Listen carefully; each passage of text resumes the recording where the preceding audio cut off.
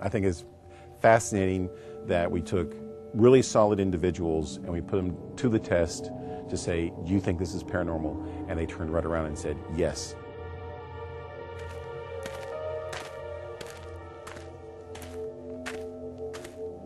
I strongly recommend no one goes near there at night. Too dangerous of an area. That entity is too strong, too dangerous, too negative, too evil.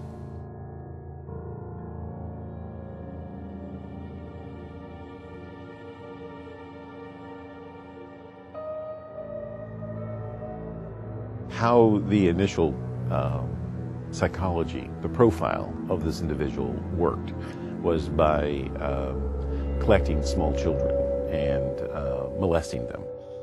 Children from the farms, you know, within a couple miles, began disappearing.